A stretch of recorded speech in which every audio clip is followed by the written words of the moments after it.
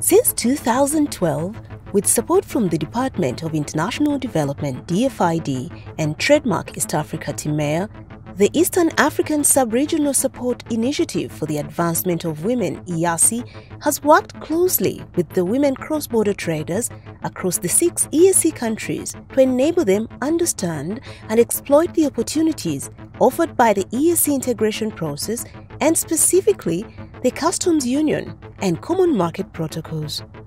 Unfortunately, the women traders are still challenged in their understanding of the rigorous tax administration system, and as a result, majority have remained in the informal sector, failing to reap the benefits of regional integration.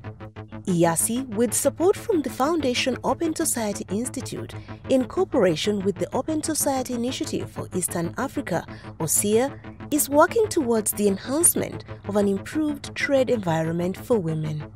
EASSI has supported the formation of 14 women traders associations with over 20,000 women traders across the region. EASSI has also facilitated dialogue between women traders and border agencies and revenue authorities on challenges specifically faced by women trading across the borders. In so doing, EASSI would like to have fair administration of taxes by revenue authorities across the EASSI partner states.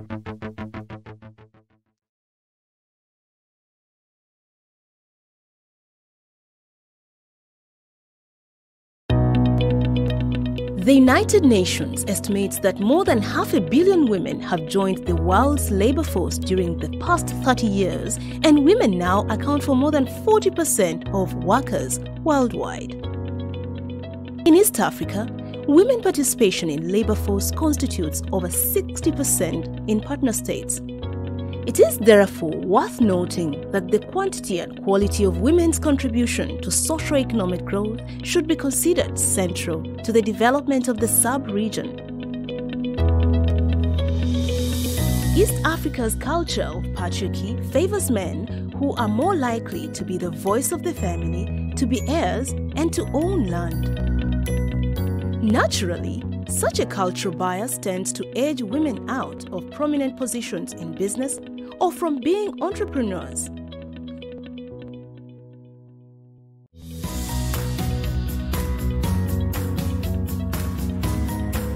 Trading across the common borders has existed for generations within the East African region.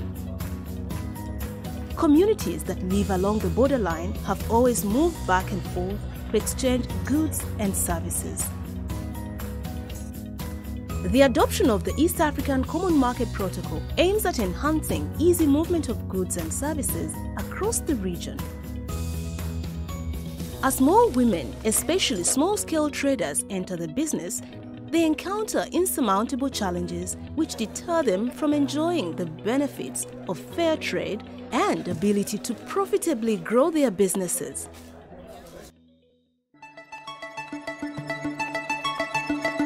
This is Busia One-Stop Border Post, one of the numerous border crossing facilities built under the protocol to ease trade across the borders. The one-stop border system brings all government regulatory agencies, including tax collection bodies of the 2 neighboring countries, under one roof. One-stop border posts have been established on common border crossing points: Mirama Hills with Rwanda, Elegu with South Sudan, and Mutukula with Tanzania. This is a move that aims to eliminate delays and minimize unnecessary bureaucracy for traders that transact across the common borders. But for women small-scale traders, the promise is yet to translate to reality. Mariam Babu is a woman cross-border trader from Uganda. She started her business as an informal trader before she took advantage of the one-stop border facility to become a formal trader. Yeah, when I'm bringing the eggs, first of all, I have to get my invoice and the receipts, which show that these eggs originate in Uganda.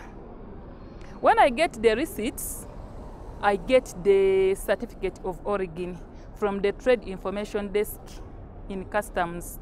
After getting the certificate of origin, I visit my office for the phyto certificate. When I get the phyto certificate, I don't again stop here in Uganda. I go direct to Kenya, whereby I shall be cleared by the health department, then the vet department, finally the standard SWAT section, and be released and take my goods into Kenya.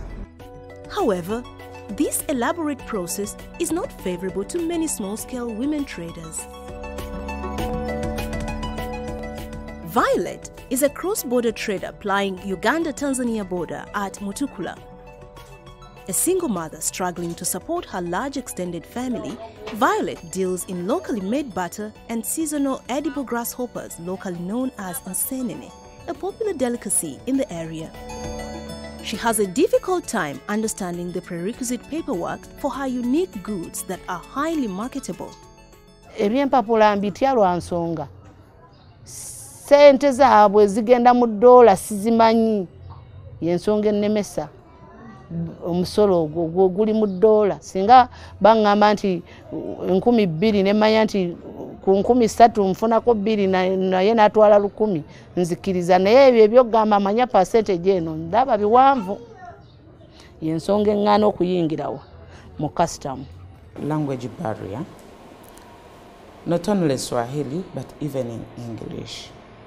When it comes to some traders in Tanzania, they don't understand English and Uganda.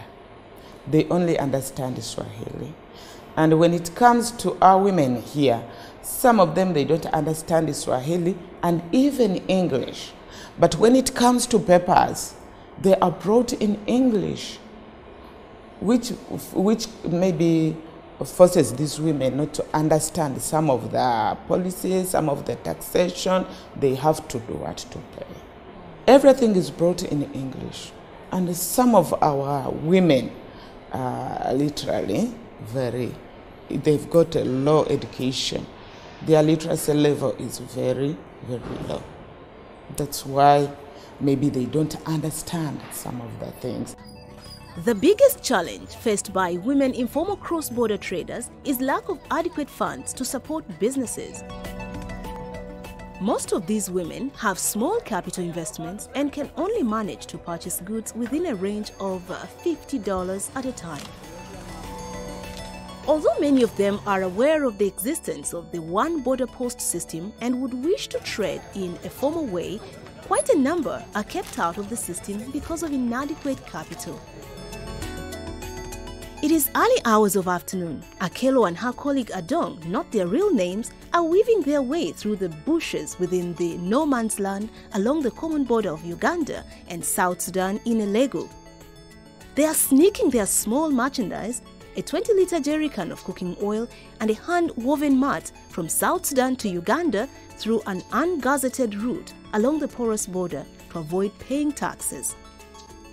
To them, this is the only way they can earn a survival and support their families. An entry into formal trade is a far cry for them. I'm selling cassava, sorghum, and other things, including the cooking oil. I'm also selling. But sometimes it's also very hard for me to get some money to pay in a URA. So what I normally do, I have to smuggle, like a cooking oil. I pass via without crossing from URA here, so that I get at least little money, because the payment I cannot afford, my sister. Why is it that it's better for you to, when you buy the cooking oil, pass through the Panya route instead of passing through URA? Because I'm fearing, because I have no money. The money I have cannot be enough to pay the URA people. Because like for them, they are charging like sometimes a jerrycan, they have to charge like 45,000. And yet from the Sudan, that side, I'm buying at 68. And again, if I'm to pay the URA at 45, the money now will go beyond. And in Uganda here, they are selling cooking oil in Uganda here at 90,000. You see now the difference. When I just cross, when they caught me, I leave to them. But I survive, I cross, I come with it and I sell it. At least I get something later from it. Nachimuli, not her real name, is an informal trader along Tanzania-Uganda common border at Mutukula. She deals in rice, one of the items on high demand in Uganda. She can afford to whisk in a 50-kilogram bag that she subsequently breaks down to sell by a kilogram. With her limited capacity, she finds it impossible to compete with the big importers and will not attempt to declare her small quantity of rice to customs, where they are bound to subject it to taxes. So she risks the precarious smuggling route. Aba customs okusinga bakolera mu ttaani. Kaakati nze kyakawonda bidde mbadde nyina akasawo kamu. Akati akasawo kamu ako nkaguze Tanzania emitwalo 11. Kati bwe nkagule Tanzania emitwalo 11 nkaleeta wano kumpi. Kati bwe kayisa wali mu customs simanyi sente ze bagenda kunzijjako jja kwekanga banzigyeko sente nga nnyingi ate nkaguze emitwalo 11 ngende mu customs nsasule omusolo ate male nyina okuteekako transport erina okukatuusa ku dduuka lyange oluvannyuma ate ntandikwe okutunda kilo ku kilo okiraba mpaka we naagimalirawo kati ogenda ne weekanga nga sente amagoba ge nandifunyeeko ngate nga wadde abaaki aba customs yensonga lwaki nti nkagula nenfuna wenkakweka nemba nga nteeka mu transport yekka na sente zenkaguze. Treatment for a big person, I mean a big importer, it's the same treatment for the small importer. If it's 18% with tax, I mean for VAT and 6%, it's the same we charge on the small importer. We don't have preferential rates for small importers less than $2,000. But what we do is we have a procedure called the PB4. This is for baggage assessment for the small importers. This one does not require an agent. It's a customs officer who will make that document so that the small importers pay without involving clearing agents. Even some women with limited capital who have made an effort to join the formal trade are struggling to stay afloat. The little one that we have, it is less than $50, but still they are charging us on it. So it has become very difficult for me to even grow up with my business, because the little that I have, they still charge it. Insufficient capital to trade in large volumes further subjects them to additional disadvantage that drives them into informal trade. Jane, not her real name, is a Ugandan informal trader who deals in eggs and milk. She uses the informal route through Sofia, a sprawling market that straddles the common border between Uganda and Kenya, to transact the two items on high demand in Kenya. She resorted to this business following loss of her shop during a local town council market redevelopment. Although her goods of trade are not subjected to import duty, she is required to meet other health inspection certification in addition to owning a storage facility on the Kenyan side of the border. For now, her limited capital can only enable her to transact at that level. Eggs and milk are not taxable.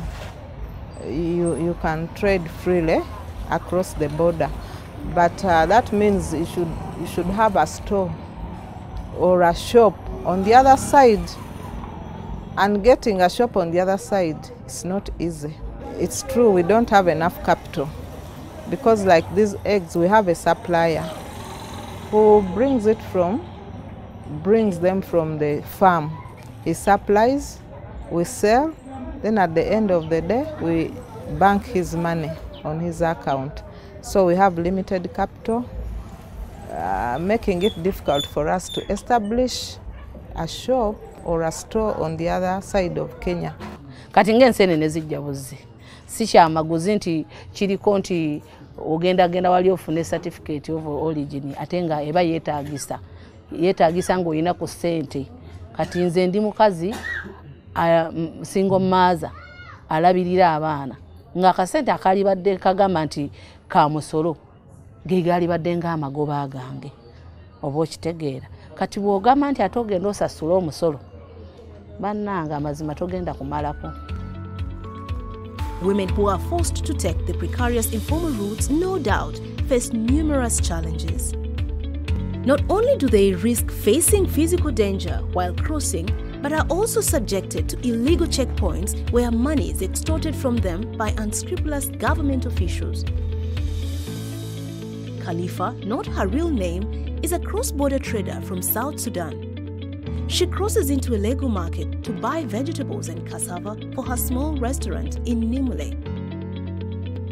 In order for her to be in time to serve her morning customers, she does not go through the customs counter to declare her merchandise as a customs formality requirement, even when they do not attract any taxes. Going through the office, having the papers, because you know there's a long queue. You'll find when people are many, you'll be moving from step to steps, whereby it will take long. So that's why we don't tend to go through the office. As a result, the unscrupulous government agents who waylay them on the way take the advantage to extort money from her. With vegetables, it has little profit. So that little profit, little money we give, that means I'm giving out my profit. Crossing on the other side, we have 2 checkpoints. There's they are all informal. There's the police checkpoint, you pay something. Then there's council, you pay the dues, market dues. I was also an informal trader. But what I went through a lot of harassment. In those panya routes, there are rapes, there are confiscation of goods, there are bribes, there are all sorts of harassment. First of all, they experience sexual harassment. Secondly, they experience safety because there is that process of hiding something and then you go, you get another one. So after, then you find the other one you hid first, it's already stolen, so you had to go back and then get others. There is even high expenses of people, of the laborers. They can tax you high because they see that you don't have any other alternative. You have to use that route. So they may tax you highly, those ones that will make you cross.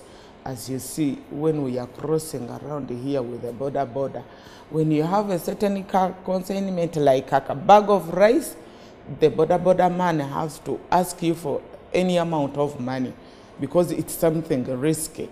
And he claims that I'm also risking carrying you up to that place. So there is theft, there is sexual harassment, there is tension. People are not, they have that tension. They are risking a lot.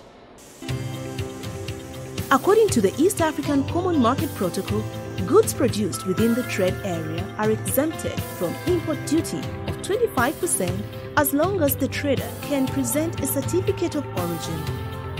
But this provision is not well explained and understood by the women cross-border traders and is not usually adhered to.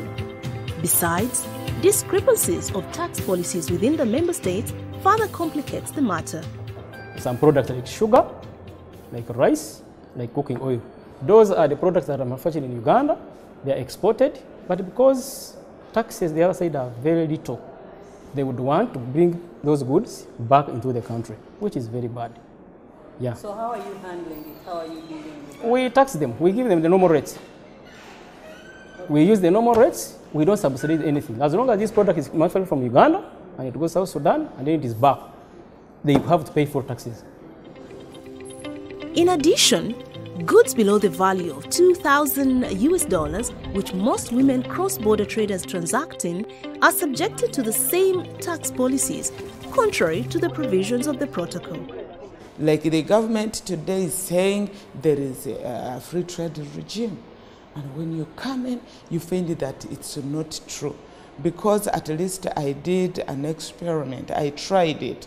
because I was like wondering, why is it that my women are not passing through the gazetted area, yet we have this simplified trade regime. We were trained that women who are under the 2,000 US dollars, you don't have to pay anything apart from withholding tax, which is only 6%. And then I tried it myself. I went to Tanzania. I bought 100 kgs of rice, and I got an invoice from the shop where I bought. I went to Tanzanian customs. I got a simplified certificate of origin. But on my way coming, they told me, oh, no, you have to go to the agriculture office also and see. When I reached there, they told me to pay 46,000 Tanzanian shilling, which is equivalent to like 60 Ugandan shillings. And I was like wondering, why? Why am I paying this?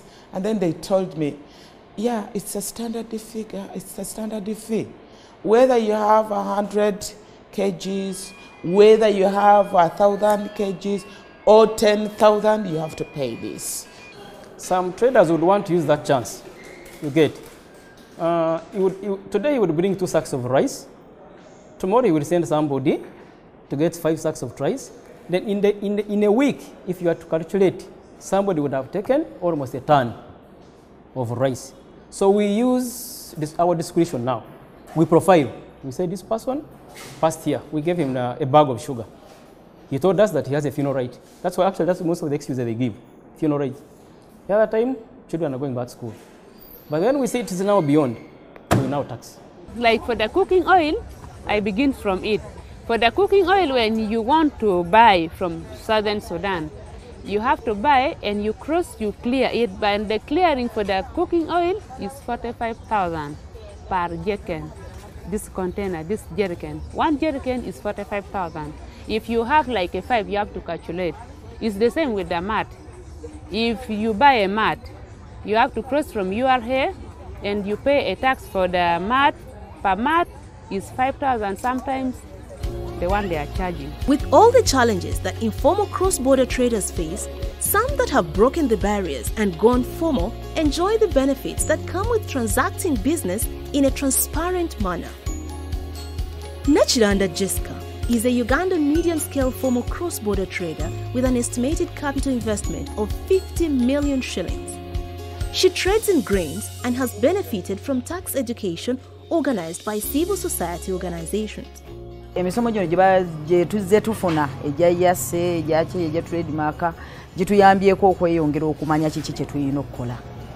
Kino ne kibeera nga kyanguye okutufumbula ng'abakyala nti oba obadde osobola okukuta n'omanya nti osobola okuyitiramu obubwerufu ate n'osigala ng'okola bulungi.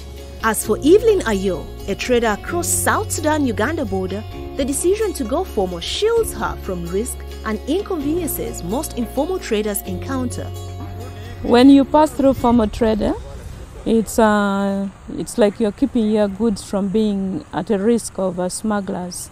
Because if you pass through the other informal trade, you end up losing your goods in the hands of the smugglers. So that's why I've decided I should pass through the right procedure so that my goods are safe and I make some income out of them.